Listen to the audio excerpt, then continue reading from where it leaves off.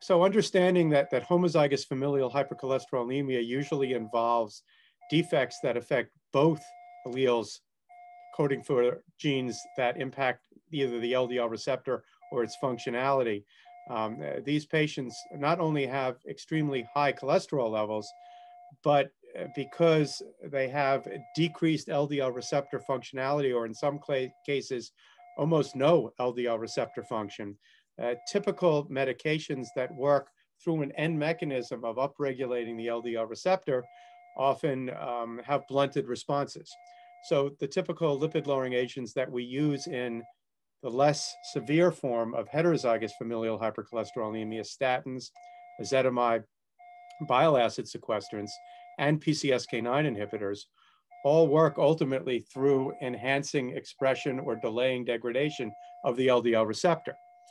Statins still have a place in the management of patients with homozygous familial hypercholesterolemia because they also reduce production of cholesterol in the hepatocyte.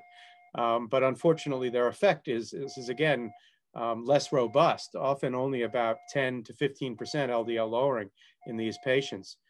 We have in the past actually used niacin in these patients. We don't use it anymore, only because we have other options.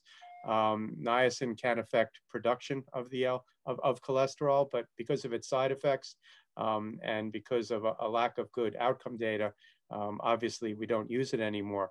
And so obviously the newest agent that we've had available for homozygous familial hypercholesterolemia is Evolocumab, one of the two PCSK9 inhibitors, which was studied in a cohort of patients with homozygous familial hypercholesterolemia. And it did reduce LDL cholesterol on average of about 30%. However, in the patients that had complete knockout of the LDL receptor, they had minimal to no response.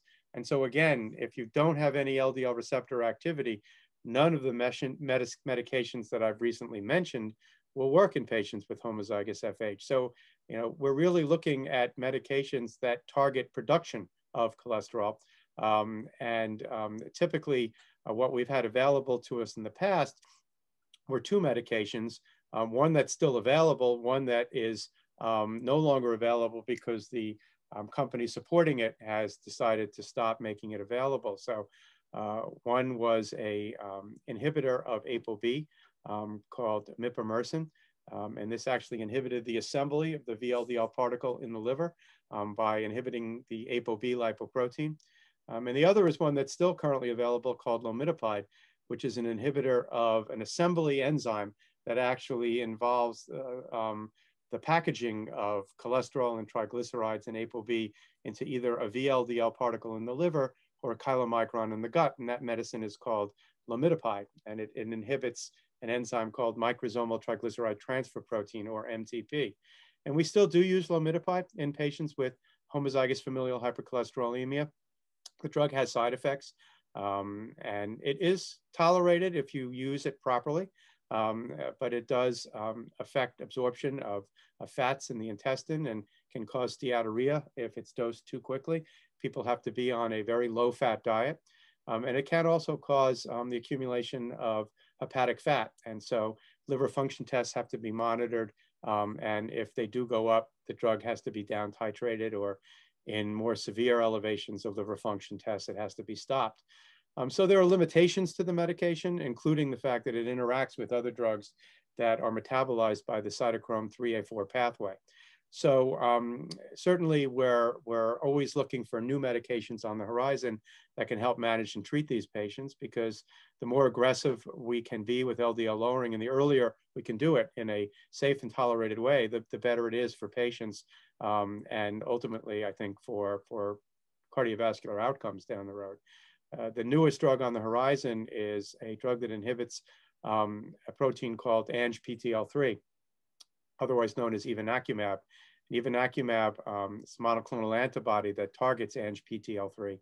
And in clinical trials in patients with homozygous familial hypercholesterolemia, it's been shown to lower LDL cholesterol about 50%. This is as much as the highest dose of lomitapide when taken for about 26 weeks in some of the patients in the clinical trial. And so it as good as what we currently have, but it's, I think, going to be much better tolerated. And it may be able to be used not only alone, but potentially even with some of the other lipid-lowering drugs that I've mentioned earlier, such as statins, ezetimibe, bile acid sequestrants, PCSK9 inhibitors, or maybe even lomitapide. And so the lipid space continues to evolve.